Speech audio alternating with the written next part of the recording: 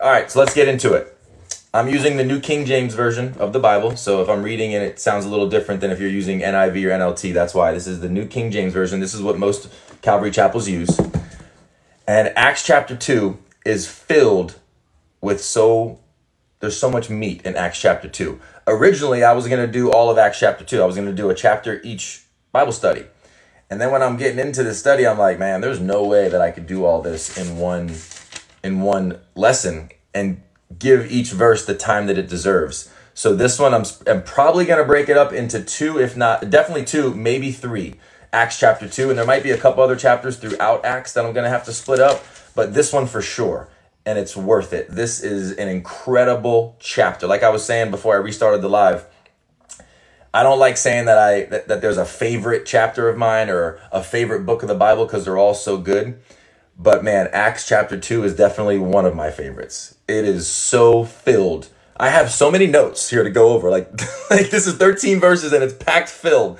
So if you can, I would recommend taking notes. If you if you'd rather just watch, then that's fine. You can rewatch it on my YouTube channel and take notes. But anytime that you, like really any sermon, I go to Calvary Chapel, so they preach straight from the straight from the word, verse by verse. It's called expository teaching.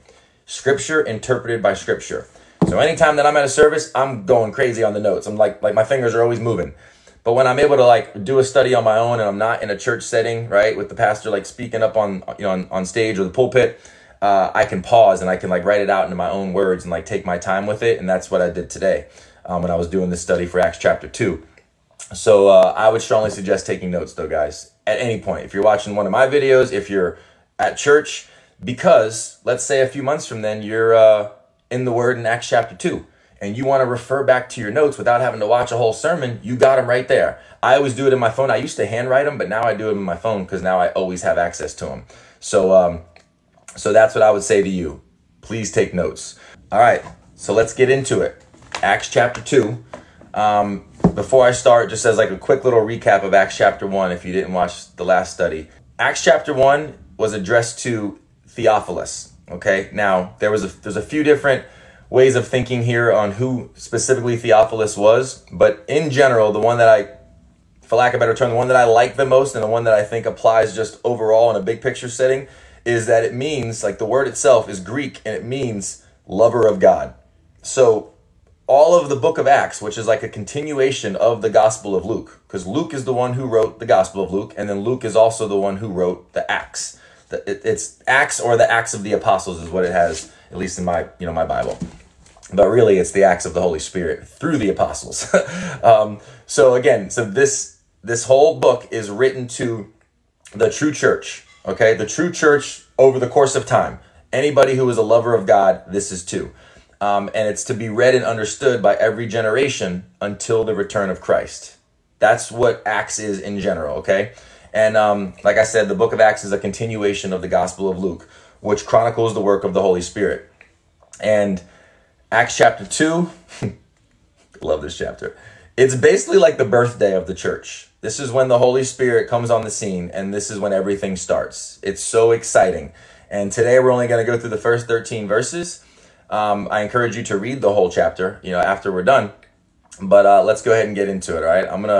Typically I'm going to read a verse or two, sometimes a group of verses, and then I'll stop and I'll have some things to say.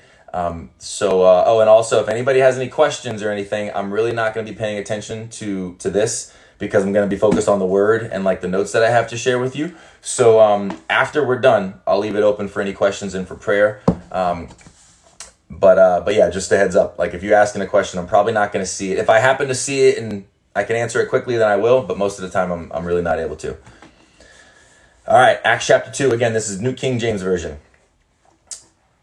When the day of Pentecost had fully come, they were all with one accord in one place. One more time, I'm going to read that because there's a lot that I want to say about just this one verse. When the day of Pentecost had fully come, they were all with one accord in one place. All right, so Pentecost is the second major Jewish feast of the year. All right, there was 3 a year. Wherever they lived, wherever Jewish people lived, a lot of them were in Jerusalem, but they would make the journey to Jerusalem. There was 3 a year, and this was the second one. And this is usually like probably like the most attended one of all of them because of the time of the year that it is. It's in the springtime, right? Very nice out. Like today it's a little weird in Vegas. It went from like 75 degrees yesterday, gorgeous. Now it's like 40 something windy. The weather in Vegas is nuts. It really is crazy. But typically on a nice spring day, the day of Pentecost, the Feast of Pentecost was like probably the most attended of all the feasts. And it took place exactly 50 days after the Passover. All right. So Pentecost means 50th. Like that's what that word means. So this took place 50 days after the Passover. And if you remember, when Jesus was crucified, it was during the Passover week. And then after being resurrected, he was on earth for about 40 days or so. He was on earth for 40 days. So this takes place, what we're reading in Acts chapter 2 takes place about 10 days or so after Jesus ascended back to heaven. 10 days, less than 2 weeks. This is when this is happening, all right? And the purpose, by the way, of the Pentecost feast was to celebrate the harvest of their winter grains. Right. And what they would do is they would give their first and their best to God. They would say, this is yours here. So we're offering it back to you. It's a form of worship. And it's the same kind of idea that we have today with tithes and offerings, right? You hear giving 10%, giving your first fruits, whenever you get paid or whenever you get any sort of money as a form of worship, we are to tithe. We are to give 10%. Now, look, it's very important to note that everything we have isn't even ours. We came to this earth with nothing, and we're going to leave with nothing. Nothing that we have is ours. It's all God's anyway. People in the world, people who don't have a relationship, they're like, no, that's mine. I earned it. This is mine. This is all because I worked hard, blah, blah, blah, blah, blah. Me. No, everything is God's.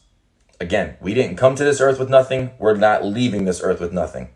Jeff Bezos, with all his billions, can't buy another second of time with all his billions. He can't take one of his cars with him or a nice suit or a Rolex. None of us can take anything with us when we're gone. It's all God's, all of it. Okay? And everything that we have or will have belongs to God. So it's important to note and to realize that when we tithe, we're not giving God something that's ours. We're giving him what's already his. It's already his. We're just returning a portion of it to him and say, here, Lord, this is a form of worship. This is for you anyway. Okay? And he's so gracious and so awesome that he lets us keep 90% of it. He lets us keep 90% of it. And I also want to say that when you tithe, okay, now I have people that actually tithe to me, which seems weird because I don't look at myself as a pastor. I don't have a church, but they send me it's the Lord sending it to me through other people, but they're like, this is my monthly tithe. Like, your videos help me so much. Your Bible studies bless me so much. And they tithe to me. So if you feel led to tithe to a person, their ministry, right? Because it's not my ministry. It's the Lord's ministry through me. I'm just being obedient and doing what he has led me to do and using the gifts and the talents that he's given me to share the gospel, to reach the lost, to be the hands and feet of Jesus. So if you're tithing or you're donating to any person, a ministry, or a church, it's important to realize it's not yours anyway. It's the Lord's. And as an act of worship, you're giving it back to the Lord. Okay? It's very important to note that because so many people, I'm not going to say the person's name, but so many people, someone in my family used to feel like, oh, I got to tithe. I can't even afford this right now. We can't even pay bills. I can't tithe. It's not yours anyway. And I know I used to think like that as well. So I'm not saying that I'm above this at all. It's very easy to think, well, man, I can't afford this. This isn't even mine. How am I going to pay these bills? I can't make it as it is. How am I going to give 10% when I can't even pay my bills? It's the Lord's. Act of worship, you show him. This is like, Lord, I trust you. Here, this is yours anyway. Here, I trust you. This is a form of worship. So anyway, and then in the next part of verse 1, when it says that they were all in one accord in one place. All right. Now, they were truly in one accord. They were truly all together in the place that Jesus instructed them all to be in all along. Now, if you were here for the Bible study I did last week, Peter and the other disciples they tried to get ahead of God when they elected Matthias as the 12th disciple. Since Judas did what he did and now Judas is dead, they felt like they needed to elect a 12th disciple. That was not appointed by God. That was them trying to go ahead of God and trying to do things on their own, right? Now, it wasn't Matthias's fault, like I mentioned, but God had already chosen his 12th disciple, and that was Paul. We don't learn about him, or he doesn't come on the scene until Acts chapter 9, which is another one of my favorite chapters. Ooh, I can't wait to go to Acts chapter 9, but focus, Corey, focus. So anyway, here though, in Acts chapter 2, they're all in one accord, all right? Okay, someone just said sin isn't real. Stop. All right, we're just gonna mute this person. Sin isn't real. Do you even know what sin means? Sin means missing the mark. That's what sin literally means. Missing the mark. The mark of what? The mark of perfection. Because that's what it takes for us to enter into the heaven. A perfect place for eternity. It takes perfection. Pro tip. Nobody's perfect. Only Jesus is. So when you put your faith in Jesus and truly believe in him with all your heart, now his perfection, his righteousness is imputed, is given to us. So now we're perfect in God's eyes. It's just as if our sins never happened. It's just as if every time that we missed the mark, that never happened. God forgets them, literally as far as east is from the west. And you know what's really cool about that? East from the west. There's a North Pole and a South Pole. So we know essentially where the North ends or begins and the South ends or begins. East and West, it's forever. They're just, one's this way, one's that way, they're gone. As far as East is from the West, God forgets it. He doesn't just like forgive, he literally chooses to forget. Now, how can you be like, well, we can't just choose to forget? Well, you're thinking about that from a human perspective. We're talking about God here. He can do whatever he wants. Whatever he wants. He forgets them. Literally gone. That's why Jesus is needed in every single human being's life, because all of us miss the mark. Every single one of us has said a lie or has stolen something or has had a crazy thought or has acted out of rage or hit somebody or whatever. There's thousands of different sins that I could, well, maybe I can't name thousands, but there's a lot of sins, a lot of ways that we miss the mark of perfection. So we need a savior. Sin is very, very real. And you know what the wages of sin are? You know what we get paid in for our sins? Death. That's what we get paid in, is death. And you know why Jesus resurrected from the dead? Well, first off, he is God. Nothing can hold him back. But Jesus never sinned. Jesus was perfect. So once he died, it was like death was like, all right, I got no beef with you. Like, what are you doing in the grave? Get out of here, right? That's essentially what was happening. Jesus never sinned. So he's not getting paid with death because he never sinned. He was perfect. And all who believe in him, everyone who calls in the name of the Lord shall be saved. And his perfection is given to us. So here, the rest of verse 1, they were all truly in one accord, all right? They were in the place that the Lord had commanded them to be, right? He said, wait for me. But they weren't really waiting in Acts chapter 1. They were trying to do things without waiting for the Lord, all right? And it's also important to note that the perfect place to be able to receive something awesome that God is about to do is that place that when you're waiting for the Lord, when it's in his timing, not our own. Oftentimes we try to make our will fit into God's will, but no, it should always be his will, not our own. Oftentimes we pray for our will to be done, not his will. And if you didn't know, anytime that you say in Jesus' name, what that means is that you're praying for his will to be done. So if you've been praying for something, whatever it might be, a new car, a new job, like whatever you've been praying for, and you're like, God doesn't hear me, he doesn't answer my prayers. Well, are you praying for your will to be done? Are you praying for what you think is best for your life? Or are you praying for his will to be done? Because that's how we should be praying. That's how he answers our prayers, is whenever we're praying in his will, when his will aligns with our life, that's what we should be praying for. That's what it means to pray in Jesus' name. So I want you to think about something. How many times, and it might be a hard thought to think about how many times in your life overall, but just think about how many times in our life, collectively, as human beings, that we have hindered God to doing something amazing, right? God wants to do something amazing in our life, but we hinder him because we were not in a place to receive it. Think about that. And what kind of place, or like what kind of things are what hold us back from being in a place to receive it? Well, lack of patience, like Peter in Acts chapter 1. All right. He had no patience. He's like, okay, well, we got to do this. Let's do all the hard work for the Lord. Now we got to decide, who the 12th disciple is. Let's cast lots. Okay. Who has this experience? Okay. Matthias, you're the one. Right. And then in Acts chapter 1, and then he's like, essentially, Lord, we did all the hard work for you. Now will you bless this? And God's like, I didn't choose Matthias. You chose Matthias. So God wasn't going to do something amazing in Matthias, which, by the way, that was the last time that we ever heard about Matthias. In Acts chapter 1, he was nowhere mentioned in the Bible again. That's how we know that he was not chosen by God. He was chosen by man. So lack of patience, lack of obedience. We're not being obedient in the small things. Why would God bless us with something bigger, something amazing, if we're not even being obedient with the small things? Okay, so that's another thing that can cause us to hinder God doing something amazing in our life. A few other things: fear, anxiety, walking in the flesh, satisfying the desires of the flesh, not denying yourself like Jesus says. Matthew 16:24, that's the verse that changed everything for me. If anyone wants to come after me, or if anyone desires to come after me, which, side note, that's what it is to be a Christian, to be a follower of Christ. That's what it literally means, to be a follower of Christ. If anyone desires to come after me, they must deny themselves, take up their cross, and follow me. Deny themselves. And in the Gospel of Luke, since I guess, I probably should have referenced Luke 9:23.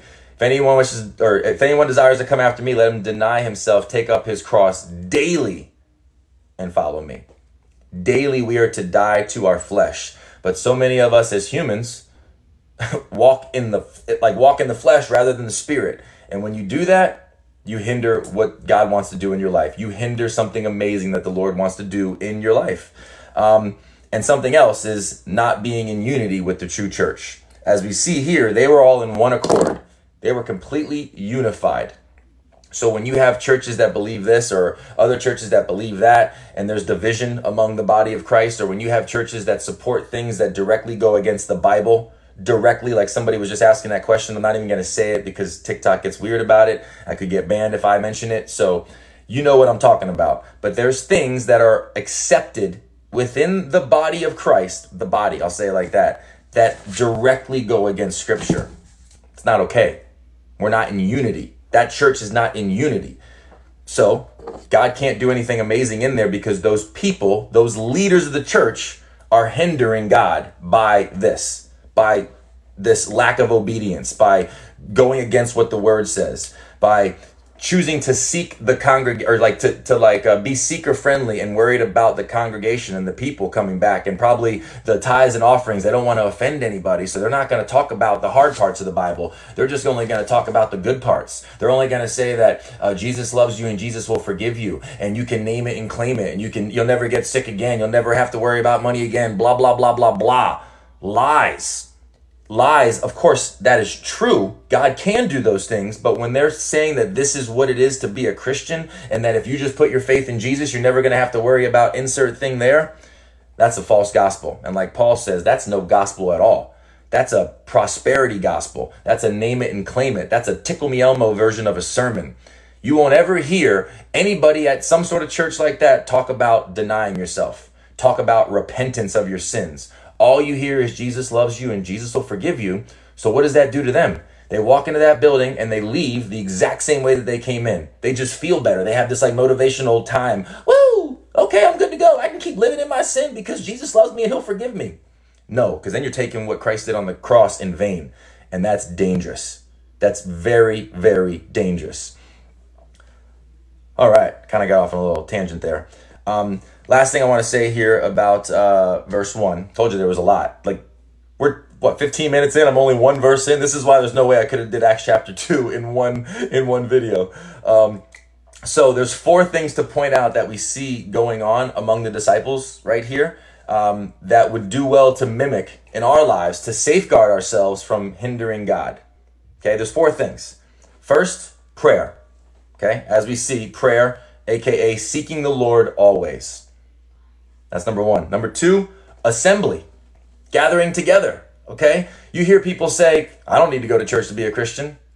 Okay, that might be true. You don't have to go to church to be a Christian, but you are severely prohibiting something amazing that the Lord wants to do in your life because you're forsaking the gathering. You're forsaking the assembly. And in Hebrews 10:25, it says that we are not to forsake the assembling of the body. So if you're not to forsake that, and you're like, I don't want to go to church. It's filled with a bunch of hypocrites. I'm not going to that church. I believe in Jesus, but I'm not going to the church. Bunch of hypocrites there. That's basically like you saying, I'm not going to go to the gym because there's a lot of jiggly people in there. There's a lot of out of shape people at the gym. I'm not going to go there. People should be in shape at the gym. Everybody should be toned up and have muscles and like run miles every single day at the gym. I'm not going to go there because there's a bunch of hypocrites at the gym. It's the same exact thing, except when you apply that to the church, you're saying you're not going to go and you're going to forsake the gathering of the assembly because there's hypocrites there. Well, first off, Christianity has nothing to do with people who claim to be Christians. Christianity has 100% to do with Christ and who he is. Hey, well, thank you, Men's Room Louis, for saying I'm terrible. I appreciate that. God bless you. Somebody obviously in the faith has hurt you and you try to take it out on someone like me, but hey, what's up, Keeping Faith? How you doing? So anyway, again, I want to repeat, Christianity has nothing to do with people who call themselves Christians. It has everything to do with Christ. And when you are forsaking the assembly, as we see here, they were assembled and they were in one accord, and God is about to do something amazing. Amazing. A once in a lifetime, a once in a history event where he gives them the Holy Spirit.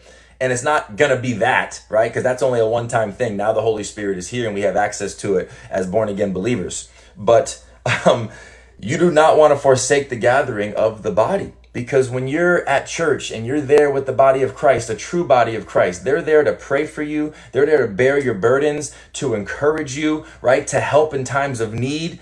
And that is one of the things that the body is for. And when you don't go to church, or I don't need to go to church to be a Christian, okay, you might be right. But you are also hindering something amazing that God wants to do for you and in you and through you. The third thing is, as we see here, is unity. Like I was just talking about, they're all in one accord, and nothing hinders God's blessing in his people more than discord amongst the body, more than bickering and gossip, right? Talking trash. That is the worst. That is probably the worst of all these things that can hinder what God wants to do in the body of Christ. Yeah, all right, I'm not sure what's going on in all the comments here. Is there any admins here? Yeah, Sharni, forsaking or it says to not forsake the assembling of the body. That's Hebrews 10:25. Hebrews 10:25.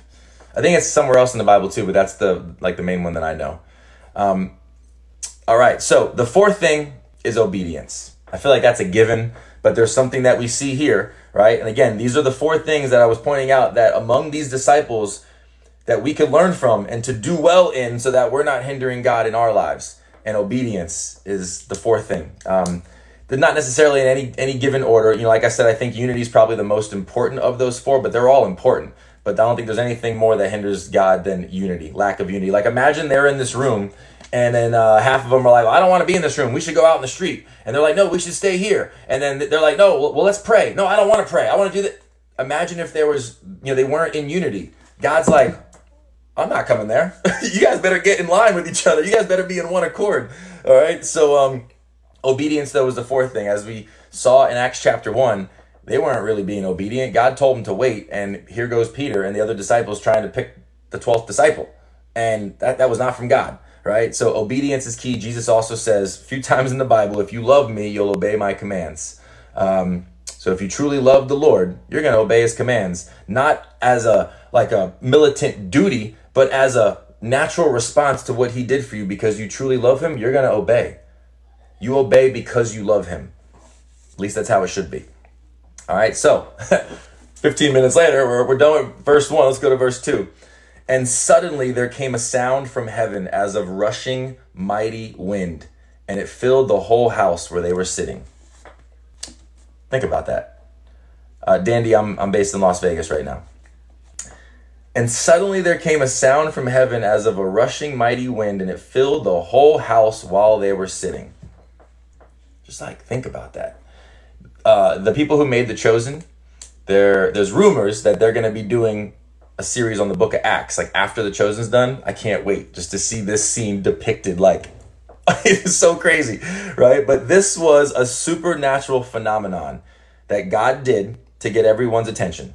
And like I mentioned a little while ago, it's a one-time thing, right? This has never been mentioned in scripture again. It will never happen again like this, okay? This was a one-time phenomenon that happened to get everybody's attention. And to give you like a little, like, whenever I was doing a study on this, I thought of when I was at the World Series of Poker. This was, I don't know, 4 or 5 years ago, I'll say. And there's like there's like several main rooms where everybody plays. This one room that I was in called the Pavilion, right? This is where a lot of tournaments, right, were going on here. There's like a couple thousand people in this room, right, at any given time. Where I'm in the middle of a tournament, and like over each, so there's like hundreds of tables in this room, okay? Over the tables, they have like this like from the ceiling, there's like a chain that basically comes down, and it has like the table number over it. So it's like, it's just hanging in the air is what it is. I remember I'm sitting at the table, and I'm kind of just looking up at one point, and all of the table number signs are just starting to sway. And then you hear people like talking and like starting to say stuff, and like it took a few seconds to realize like, what is happening? Like, why is everything moving all of a sudden, right? And there was a little earthquake that happened in Vegas. What's up, Crazy God Story? Yeah, absolutely, bro. I'll send you a DM a little bit later, or you can send me one, and then we can hop on a phone call. But I remember I'm sitting at this table, and everything's moving, and I'm like, and needless to say, that got everyone's attention, okay? And it was a little bit of an earthquake. It wasn't even a big earthquake at all. But I remember it felt crazy. Like, I don't even remember the ground moving, but I remember seeing the signs moving, and I was like, whoa, right? So now imagine verse 2. Suddenly there came a sound from heaven as of a rushing mighty wind, and it filled the whole house where they were sitting. I can't even fathom that.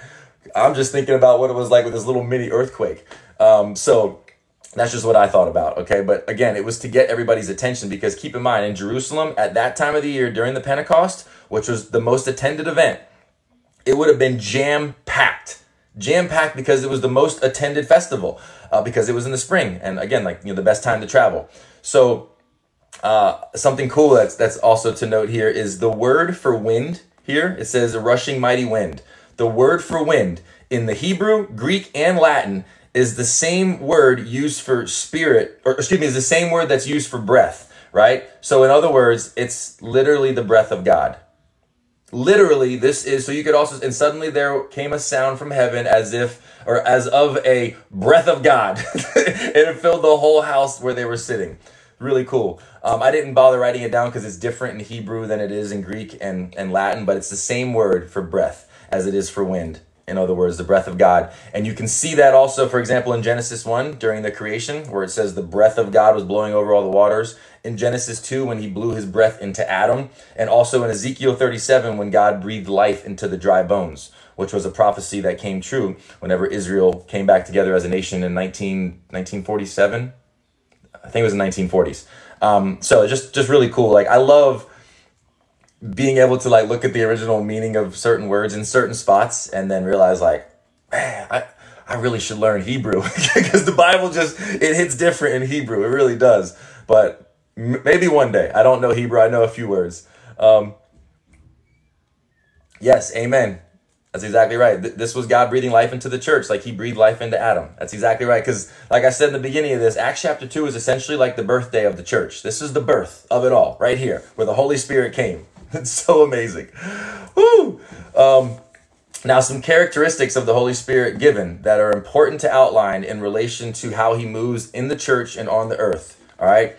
With great force, and not something that like man can create or facilitate. Okay. When when we read this, just in that verse, this is with great force. This isn't just like, oh, a little breeze came in and it moved the curtains a little bit. No, this was suddenly there came a sound from heaven as of rushing mighty wind, as of as if it's the breath of God coming in. So it came in with great force. And this is not something that man can create or facilitate. It is 100% because of God. 100% because of God. All right. And I want to reference, so I'm going to read verse 3. I should have had this up because I want to reference another verse whenever I read this. So verse 3, then there appeared to them divided tongues as of fire, and one sat upon each of them. I should have wrote this down. Sorry about that, guys. All right, so this is John the Baptist, right? In Matthew chapter 3, verses 11, that coincides with, with what we just read. Again, there appeared to them divided tongues as of fire, and one sat upon each of them. And in Matthew 3, verse 11, John the Baptist says, I baptize you with water for repentance, but after me comes one who is more powerful than I, whose sandals I am not worthy to carry, and he will baptize you with the Holy Spirit and fire. Then appeared to them divided tongues as of fire, and one sat upon each of them. That's crazy. Okay, so real quick, what does it mean to be baptized with the Holy Spirit? Well, in short, to be empowered to live the life, the set-apart life that we are called to be, aka holy, that born-again Christians should be living. That's what it is to be baptized with the Holy Spirit. To be empowered, the power of God, to live the set-apart lives that born-again Christians should be living. And in this scene right here, again, keep in mind all the people that are in Jerusalem at this point. There are so many people in Jerusalem, and God just did this amazing sign to get everybody's attention.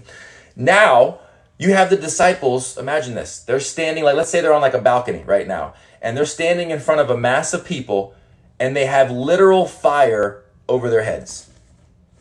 Think about that. And now when we read what's about to happen after this, it's even more mind-blowing. But just think about that setting for example. This mighty rushing wind comes in. Surely most of the people in that area heard it. Maybe the ones really far off didn't hear it. I'm not sure. It doesn't really specify. But definitely the people all in that room, which is roughly about 120 of them, and then all the people that are right outside that building, they heard that.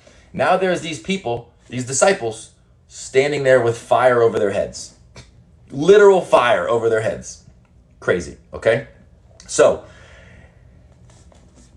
I'm going to get a little deep into this. I can't take credit for what I'm about to say. I've thought about this before, but I've never associated it with this passage of scripture. But my pastor just blew my mind when I was doing this study.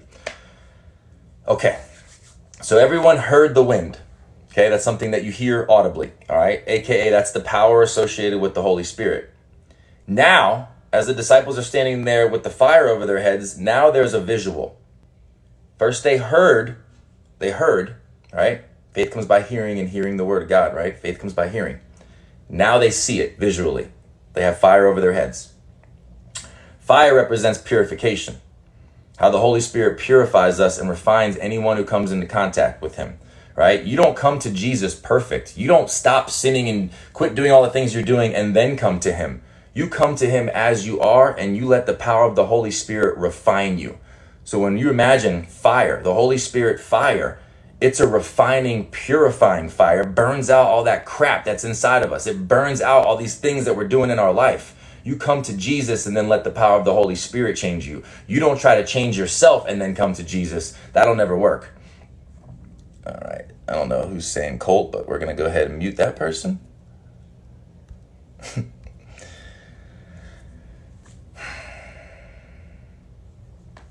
Never mind. I thought I was going to say something, but I chose not to. Okay. So, now, as we gather that, okay, now, when I read this on the surface, okay, it says, and then there appeared to them divided tongues as of fire, and one sat upon each of them. All right. Now, when you hear the Holy Spirit, it's the sound of wind, right? And the wind came before the visual. The hearing, the word of God, came before the visual. It's very important, because the word of God always precedes the work of God. Any work that God's going to do, the word of God is going to precede that, just like we see here, okay? And unlike many of these new apostolic Reformation churches, like Bethel, for example, where they have the school of the supernatural, they put all the emphasis on the works of God. Many times completely independent or contradicting to what the word of God says. I'm going to say that again for the people in the back, okay? We should always have the word of God before the works of God. But churches like Bethel, I'll do churches, and many other churches that mimic them, they put the focus on the works of God before the word of God. And that is completely backwards, okay? All true works of God are built upon the word of God, not the other way around. I'm going to say that again too. I actually have it in all caps in my notes. The true works of God are built upon the word of God. This is what they're built on. This is the foundation. not the other way around. Okay? And so many churches and people, like not even necessarily just churches, but people, individuals, I know many of them. And I gently rebuke them and I gently try to open their eyes when they say certain things. And it's like, okay, I'm going to let the Holy Spirit do his job. I'm just going to plant a seed in that person's life. Now, I'm not saying that these people are not saved. I can't speak on that. But when they're putting the works of God before the word of God, it's a big problem. It's a very, very big problem. Because in most cases, the foundation of their faith is now based on an emotional experience or something that happened or a feeling that they have. But then what happens when something goes wrong? What happens when you don't feel God anymore? Backsliding, completely falling away from the faith. I think about Peter, for example. Peter, he literally was with Jesus when Jesus was on this earth for over 3 years. He saw everything that Jesus did. He performed miracles himself through the power of the Holy Spirit that Jesus granted to him when he says, I'm going to send you out 2 by 2. He did these things. He's the one who walked on water. I want to remind you. And whenever Jesus was about to, it was right after the Last Supper, and he says, I'm about to leave you. And Peter's like, Lord, where are you going? Where are you going? I'll die for you. I'll die for you. Where are you going? And Jesus looks at him and says, Peter, you're going to deny me before the sun comes up, and I really says before the rooster crows, but that means before the sun comes up. And Peter's like, no, I'm never going to deny you. Now, I truly believe in that moment, Peter didn't think that he would. But then what happens? When Jesus is crucified and people start questioning him and saying, hey, weren't you with Jesus? Wasn't that you with him? He's like, no. And he did it 3 times. He denied him. His faith was founded on this emotional experience, his emotions of in that moment, I'm going to die for you, Lord, I'm going to die for you. But then what happens when that faith gets tested? He failed. Even Peter failed. So what do you think is going to happen to people whose faith is founded on these miracle signs and wonders, the supernatural that Bethel focuses on? What do you think is going to happen? They're going to fail. They're going to fall away. They're going to backslide. So much is wrong with that. And it's terrible and what it's doing to the body of Christ. We're not in unity overall. Why do you think all this crazy stuff is happening in the world and so much evil is out there? We need to be in one accord. We need to be in one accord.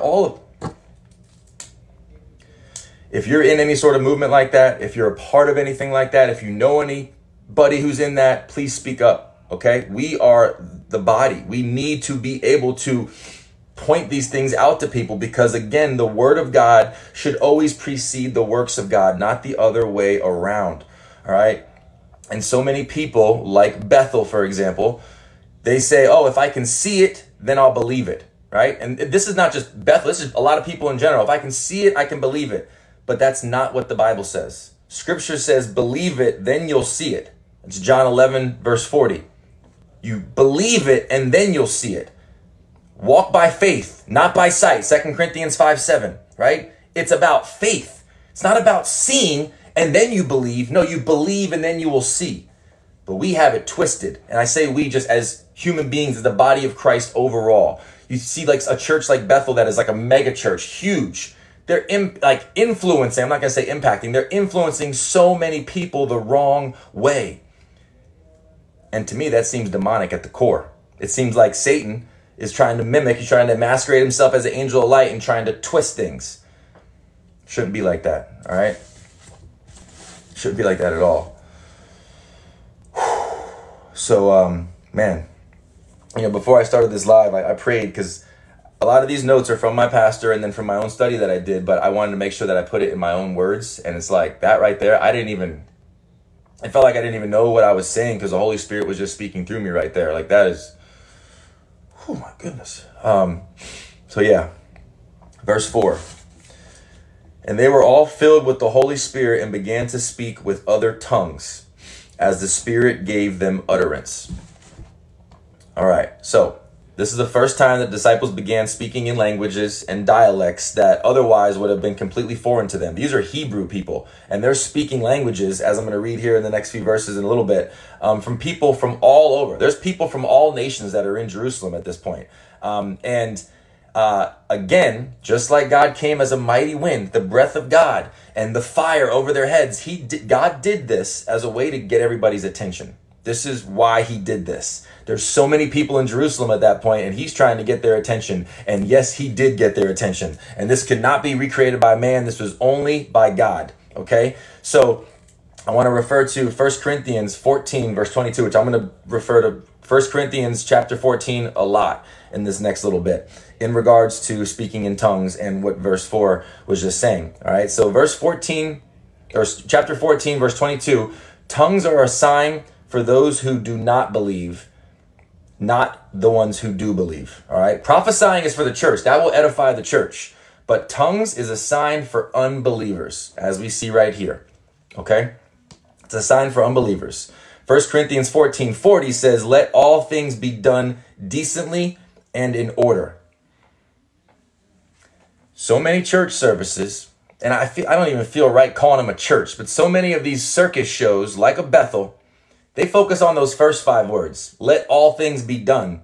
But they just totally discount the in order part. Like the tunnel of fire, getting drunk in the spirit, slain in the spirit. You got people running around barking like dogs, swinging from chandeliers, like figuratively, that's not in order at all. The Holy Spirit will never be a facilitator of something that is of disorder. That goes directly against Scripture. 1 Corinthians chapter 14, like I just shared with you. It's got to be in order, okay? And the churches that do things out of order are drawing attention to themselves instead of God. They're putting the focus on them rather than God. And it's taking away from him. And that is not the work of the Holy Spirit. That's a mockery. You know who else likes to mock God? Satan. We'll just leave that there. But again, things like being slain in the spirit, people being drunk, the holy laughter, people running and jumping, that's the exact opposite of how the Holy Spirit operates, because it's supposed to be in order, and he will never take the focus off God. It's only drawing people to him, pointing people to him. Okay? So, and I want you to imagine this. Imagine, let's say there's someone who, in whatever way, let's say they get invited to church, or they feel like they want to go to church. Maybe someone hands them a tract, on the Vegas Strip, let's say, like, you know what, maybe I should go to church. I've never been. I keep hearing about Jesus. The world's getting crazy. I'm going to go to church today. Think about that person, okay? That person, imagine someone coming to church for the first time. Church building, right? Because we are the church. The church building, we'll say, okay? And then they see the church, the people, going crazy, running around barking like dogs, this laughter out of nowhere, rolling around on the ground, getting slain or drunk in the spirit, could you imagine a person who comes into a church building and sees that? They're going to, for sure, think that Christians are nuts, and I'm never going to step foot in that building again. I'm never going to go to any church again. This is what Christianity is. I don't want any part of that. That's one of the dangers that could cause people to never come to the Lord, because it's not only about Christianity and going to a certain building, it's about Christ. So people who hear about Jesus, who get invited to a church and they walk in and they see the circus show, what is that going to do? It's surely not going to lead them to the Lord. It's going to scare them away, and it could potentially scare them away for all of eternity. Now they're burning in a lake of fire for all of eternity for their sins, because they did not have a savior, because of the circus show that some of these churches put on. This mockery, this show. You see how dangerous that is? And that is happening often. Now, with that said, there's another end of the spectrum. There's people who are known as cessationists, right? These people think that all the gifts of the Holy Spirit died with the original apostles in the first century, okay? Now, I'm not saying that they're not saved, okay? They might be going to heaven, but they're my pastor used the phrase. He said, it's like they're the frozen chosen, is what he said. I really like that. So I'm not saying that they're not saved, but there's another end of the spectrum where you walk into a church service and you're like, is this church or is this a funeral? Like, this just feels so dead and just like there's no energy in here at all. So there is another end of the spectrum. So it's important to have that balance. And that's one of the reasons why I love Calvary Chapel. There is that balance. Not only do they teach straight from the word, verse by verse, expository teaching, but there's a balance. It's always in order. You won't see no crazy sideshow acts like you're walking into a circus at a Calvary Chapel. At least, maybe there are some out there that are different, but every Calvary Chapel that I've been to, and I've been to many, they are in order. They preach straight from the word, verse by verse, and it's led by the Holy Spirit. So, again, we should let all things be done for sure, all things be done, but decently and in order.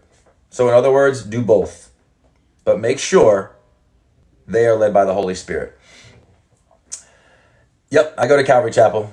That is where I go. I just moved to Vegas from, well, I didn't just move. I guess it's been like 5 months now, from Charleston, South Carolina. My pastor in Charleston, Pastor Vic Carroll, he's originally from Vegas. He was mentored by Pastor John Knapp at the Calvary Chapel Green Valley that I go to out here.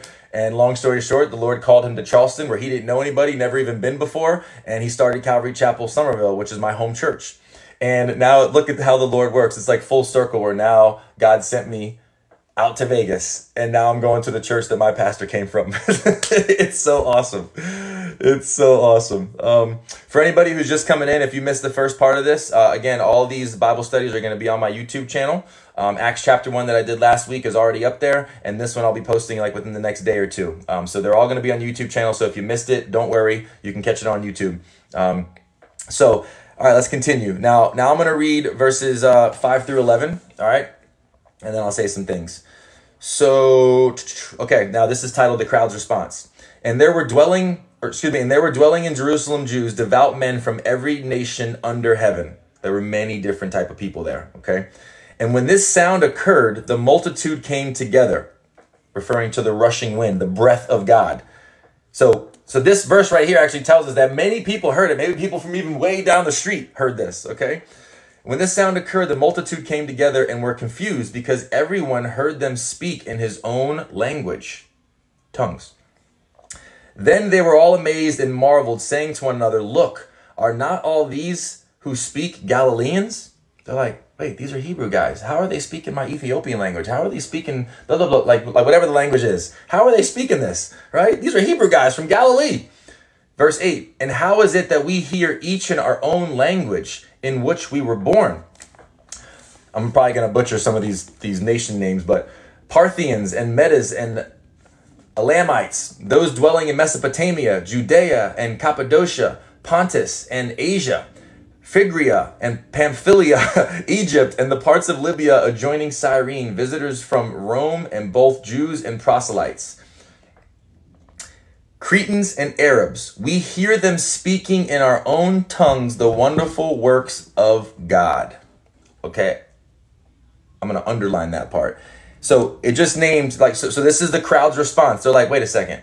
How are we hearing our own native tongue from people who are foreign to this? They would have no idea what our language even sounds like. They've never been to our country. How do they even know what it sounds like? But they're speaking our native tongue.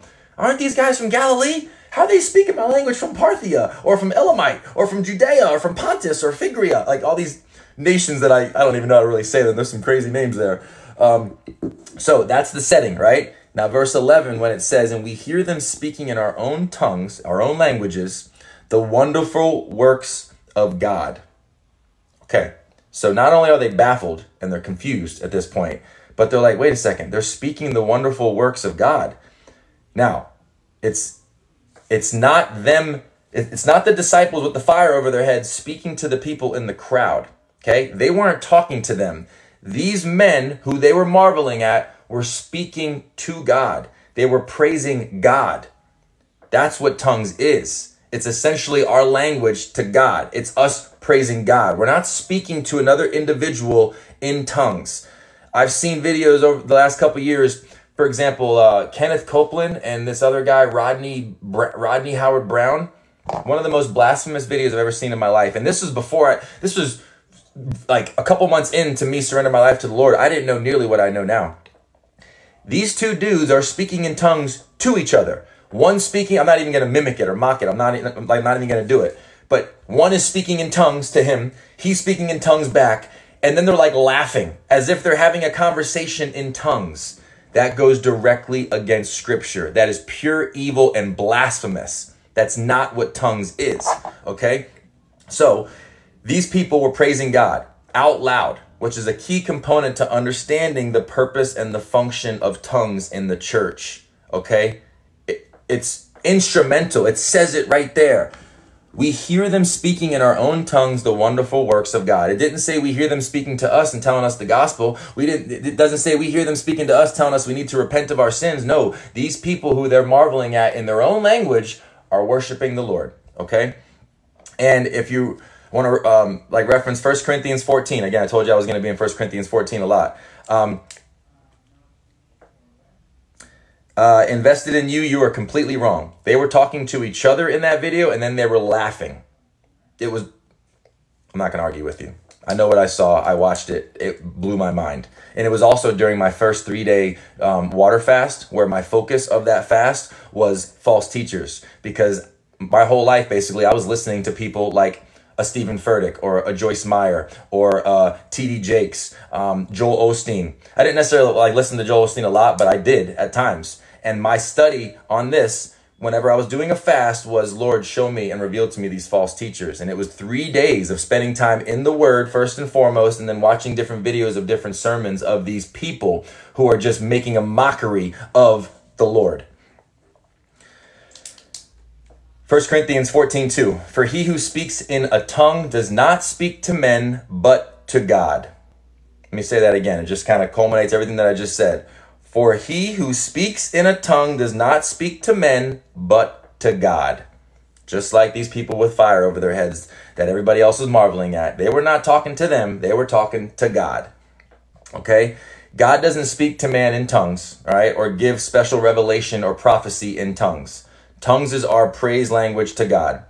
If you're ever at a church service and the pastor just all of a sudden starts blurting out in tongues, right, to you, like he's speaking to you, and then he says, the Lord just told me that we're going to meet our building goal by June 1st and we're going to get the money that we need. No, he did not. No, he did not. Tongues are us to the Lord. It's not the Lord speaking to us or us speaking to a congregation.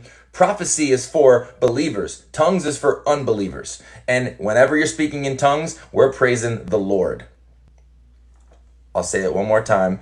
1 Corinthians 14:2. For he who speaks in a tongue does not speak to men, but to God.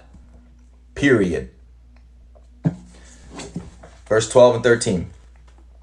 So they were all amazed and perplexed, saying to one another, what could this mean?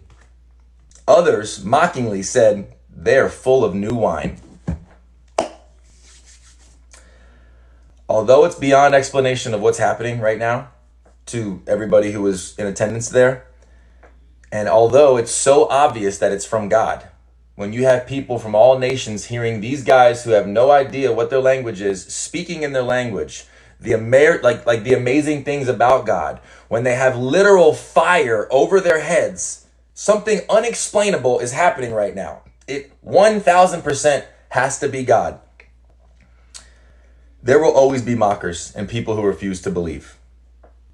There will always be mockers and people refusing to believe. A God is government, if you're referring to, for he who speaks in a tongue does not speak to men, but to God, that's 1 Corinthians 14:2. But I just want to say, right here, as it says, so others mockingly said, they are full of new wine. And like, in other words, they're drunk. Just like these days, guys, you can see such an amazing move of God in so many different ways. And people will always, not everybody, obviously, but there will be, because like right here, it doesn't say everybody in the crowd. It just says others were mockingly saying they are full of new wine. They're drunk. Okay.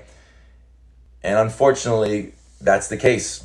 That's going to happen with some people. Doesn't matter how many signs that you give them. They're always going to want another sign, but they're still not going to believe. And a lot of those people, again, like we were talking about earlier, they're putting the works of God before the word of God. The word of God should always come first. Faith comes by hearing the word of God. Okay. So although this is beyond explanation, there's always going to be mockers, always. And, I'm putting myself in this situation. If I was these people who they're referring to who were mocking, I would think I'd be asking myself, like, am I drunk? Did someone just like roofie me or something? Like thinking of like in a modern sense, like what did I just eat? Did someone poison me? Like, am I hallucinating right now? Am I drunk? I don't think I would ever ask, are they drunk? They have fire over their heads speaking in my language. And they're from a completely different area of the world. I would ask myself if I'm drunk, to be real. And in closing, all right, of Acts chapter 13, or Acts chapter 1, verses 13, this is very sad to say this, but it's just the reality that humans in general are more dismissing of amazing proofs of God and these things that they see. They're much more dismissing of it if is being proven reveals the depravity of their sins and their need of a savior than just accepting it. They would rather just be like, nah, those guys are drunk. And like in verse 14, as I'll pick up with in the next one, Peter's like, they're not drunk. It's the third hour. It's 9 a.m. They're not drunk.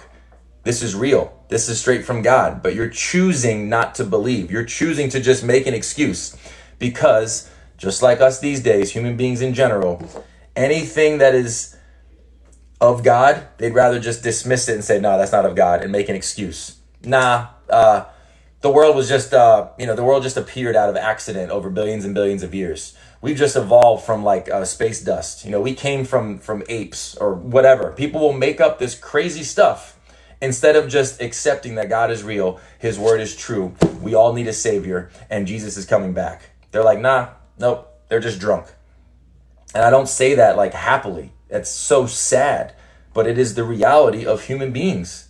Like not all of us, obviously. But what's the word said? The word tells us that broad is the road to destruction and many will find it. But narrow is the path to everlasting life and very few will find it. Let's be that light in the world, all right? Don't let it get you down. Don't let it sadden you. Don't let it just be like, well, what's the point? They're just going to mock me. I'm just going to sit on my hands and I'm just going to wait for Jesus to come back. No, there's people out there who are dying, who are lost every single day. And this passage doesn't say that everybody was mocking. It says that they were amazed and perplexed, saying to one another, whatever could this mean? Shortly before, they were saying how they knew that they were speaking to God. These were the amazing things of God. But there's always going to be mockers. There's always going to be haters. But don't let the haters deter you. There's going to be haters everywhere that you go. And there's going to come a time, like I live in America, and the persecution isn't really that bad yet, but it's getting worse. There's other places like China where you get arrested if you have a Bible and they can't even have a Bible on them. So instead they just read it and memorize it. They walk 6 miles to and from to go to a church service underground. They have to hide because the persecution is so bad. In some Arab countries in like the Middle East, they literally are hunted and persecuted and killed for believing in Jesus. It's bad in a lot of areas, not in America yet, but there will come a time where it is. And so there's always going to be haters, but don't let that deter you from sharing the gospel, from sharing your testimony, for being the hands and feet of Jesus, for being bold in your faith. Don't be like bold as a lion, not a feline, not like a little kitty going around. Oh, I'm just going to say God bless you to people and, tell them Jesus loves you. Okay, that's not bad, right? You could say much worse things to people, but is that helping anybody? You just saying God bless you? People that live in the world say God bless you just because it's like a nice gesture, right? What is that really doing? Be bold in your faith, okay? Don't let the haters, don't let the mockers saying that you're drunk, don't let them affect you. We are all called to be ambassadors of Christ. And the way that I imagine myself is like a walking mirror. Everywhere that I go, I imagine myself as a walking mirror reflecting the light and the love of Christ out. And anytime someone tries to give me praise or glory, I reflect it right back up to him. That's how I literally imagine myself when I'm out in the streets. Like yesterday, I'll share this testimony. After church, there was a group of us that were going to go out to eat. And like I went live yesterday, if you guys heard this while I was live, but I shared what happened. We went out to eat and then we were going to go see His Only Son. It's a movie done by the people who created The Chosen, all about Abraham. It was incredible. I went actually back to see it late last night, which I'll get to in a second. So when we go to the movie, it was like a 4 o'clock movie. I bought the ticket through this like link. It's called Adam Tickets or something. And someone in the group chat sent it and I bought my ticket. I never got the email for the ticket that has like the actual email confirmation. I never got it for some reason. The money came out of my Apple Pay account. I know exactly what seat I bought. The seat was bought in, according to the website. I had every other proof that I bought it except for the actual ticket. The email never came in. I don't know what happened. So I get to the movie theaters and I'm like, all right, I'm just going to show them my Apple Pay. I have a transaction ID number. I'll give them my email. I'll be good to go. I get there. Long story short, the manager wouldn't let me in. He says, I believe you and I see that the seat has been bought, but I can't verify that that's you. And I'm like, well, you don't really believe me then, because look, I have the transaction ID, like the money came out of my account. He's like, sir, I'm sorry, there's nothing I can do. I can't let you in. You can buy another ticket if you want. And I'm like, I'm not going to buy another ticket, man. I already bought the ticket. And at this point, like for a second, it was almost like a prideful thing for just a second, because I was like, no, like out of principle, I'm not going to buy another ticket. Like this is what I'm thinking on the inside. And then when I turned to the group and I told them kind of what happened, there was a quickening in my spirit where the Holy Spirit was clearly saying to me, he didn't want me in the theater at that time. There was a task for me to do. So someone in the group was like, Corey, I can buy it for you, because they know my financial situation. I have no money coming in right now. I don't know how I'm going to pay bills. Like I don't have a job. I'm just trusting the Lord, right? So they were like, well, I'll buy it for you. And I'm like, no, it's fine. You know what? I think this is very clear that the Lord has shut this door because he doesn't want me going into the movie theater today. I said, I'm going to go out there and evangelize for a couple hours while you guys are in the movie. Enjoy. Just text me whenever you get out, because I rode with someone from the church. I didn't have my car with me or anything. So that's what and like, most of them were like, what do you mean? No, like let me just buy you a ticket. I'm like, no, the Lord is telling me to go out there, so I'm going to go out there. So that's what I did, right? I imagine myself as a walking mirror. I'm out there, and it's a gorgeous day out yesterday. It's cold today, but it's gorgeous yesterday. So I'm imagining I'm just reflecting the light and the love of Christ out. I was walking up and down the streets. Now, this area is called Town Square. There's a bunch of stores and restaurants and kids running around everywhere, like at this playground. So I'm just like passing by people, like giving compliments, just like, oh, I love your shoes. Like, oh, he's adorable. Like just being like, just showing the love of Jesus is what I'm doing. And the whole time I'm like praying, I'm like, all right, Lord, who am I supposed to talk to? What do you have for me to do today? I know there's a reason why I didn't go to the theater. So somebody from the group then messaged me and said, Corey, I have Bibles in my car if you want to go to the car. And they actually have a Tesla, so they can like open the car from their phone. So I'm like, all right, word, I'll go to your car. So I go to the car to get the Bibles out. My phone was close to being dead, and I wanted to make sure that my phone didn't die so they can get a hold of me whenever they got out of the theater. So I sat in the back seat. They have like a little plug-in or whatever in the back seat, and I started charging my phone just to get some juice. So instead of just sitting there while my phone's charging, I'm like, let me go live on TikTok, right? So I go live on TikTok. Several things happened during this live, but I shared the testimony of what I just said to you. One woman came in. Her name was B. Wright, I remember in the chat, and she says, I don't want to be alive. She wanted to kill herself. It was powerful. I don't even remember exactly what came out of my mouth. It was all the Holy Spirit, but I spoke right to her through the screen. Then we all prayed. We all prayed for her. And I don't remember actually seeing another message from her in the chat. Like there was a lot of messages. There was like 100-something people in the live. But I remember she came in and the Holy Spirit just took control of my tongue, and I was just speaking right to her. And then we all prayed for her right there. Somebody else came in and said that she's been really, really nervous and worried because she doesn't have a job right now and she's in a new city and I don't know what I'm supposed to do. Again, spoke directly to her, share with her Matthew 6:33, which has been one of my life verses. Seek first the kingdom and all his righteousness, and all things will be added unto you. That's what I'm doing. I have no income coming in. I don't know how I'm supposed to pay bills and stuff, but I'm seeking him first, doing what he leads, and all things will be added. Rent money, bill money, car payment, food, everything will be added. And I'm just pouring into her, and she says, thank you, like all capital letters. I remember she's like, thank you so much. I can't believe I found you live. I didn't even, or like she wasn't even following me. Somehow she saw my live pop up and she tuned in and she felt so much better. And then I shared with her Matthew 6. I shared with her a few verses. She felt so much better. Several other things, not as drastic as someone who wanted to kill themselves, but so many things happened in that hour that I was live. So then I ended the live and I was like, all right, guys, there's something I know that I got to go do out here. And I had these Bibles and I had some tracts and I was going to go out and just evangelize, right? So I did. And I went out and I talked to a few people. The main person I spoke to was this woman. She was about to cross the road and I was like, hey, what's up? How are you? And I remember I kind of scared her a little bit because I walk fast and I'm also like I'm 6'5", so I'm tall. My hair is a little crazy right now, but usually got like poofy hair.